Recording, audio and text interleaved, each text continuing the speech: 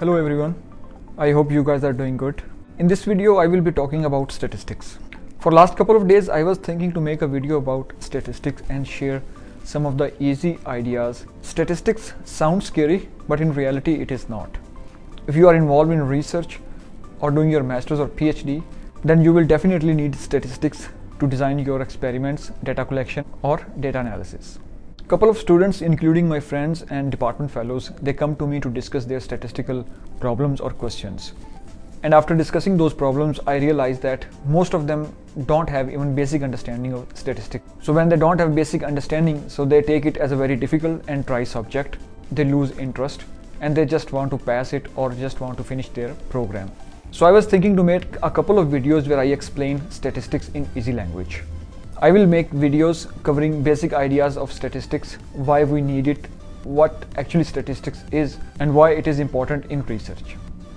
So let's try to understand what actually statistics is.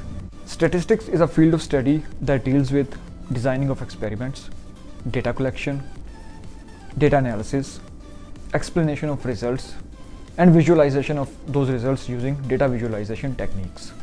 Statistics is an integral part of research and development. So now I will explain why each of these topics are important.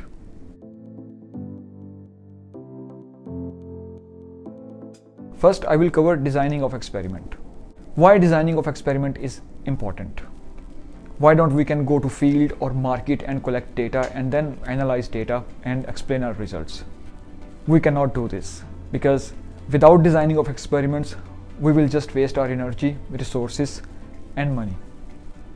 Design of experiments start with the question that we want to answer. If we have a clear understanding about our questions, then statistics will help us to design our experiments.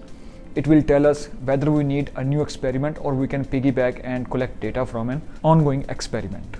Statistics will help us in designing experiments that are very stern and sound, and they will save most of our energy and resources as well.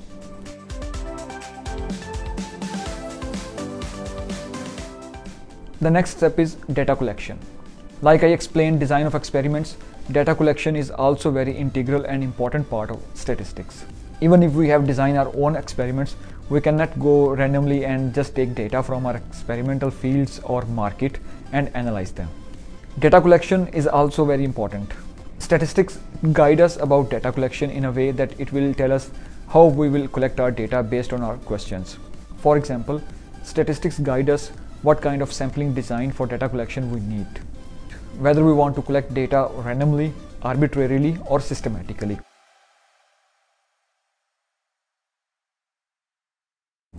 After data collection, we move towards data analysis, and most of people actually they get scared from data analysis and they typically don't understand what data analysis is.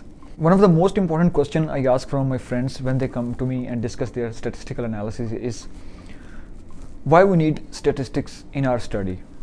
What statistics basically provide us? Why don't we use simple mathematics or arithmetics or linear algebra to analyze our data? Why statistics? Statistics basically provide us with two main important terms. One is probability, the second is confidence level. And these two values we cannot come up with other arithmetics or simple mathematics. So that's why statistics is important. For example, I'm from agriculture, and in agriculture we used fertilizers to improve crop yield. Say we have done an experiment and now obtained data, and now we want to move towards data analysis and we want to see which of the fertilizer has improved crop yield. We can simply calculate their mean as well and see by using which fertilizer the crop yield has improved. But can we do this way? No. Simple arithmetic calculations can only provide us with means, but not the probability and confidence level. So we cannot generalize these results and explain these results to our end users.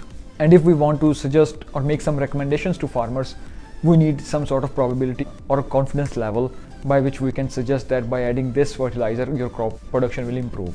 And the results we get after statistical analysis, basically, they help us in decision making and guide recommendations according to our problems and questions.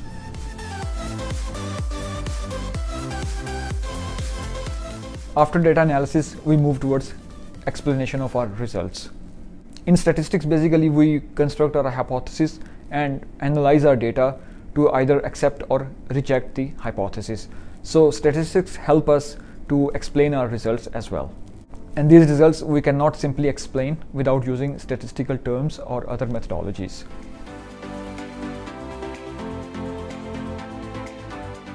At the end, it comes to data visualization, that how we want to visualize our results. We cannot randomly choose any chart to present our results, and in this way, statistics guide us that what are the best visualization methods that we can use and help visualize our data after statistical analysis. So these are my few cents about statistics. So now I will keep making other videos as well where I explain all these topics in detail and with examples. So with this, I will end this video. I hope you must have get some sort of understanding with this video, and still if you have any question, comment below and I will answer those. Have a good day.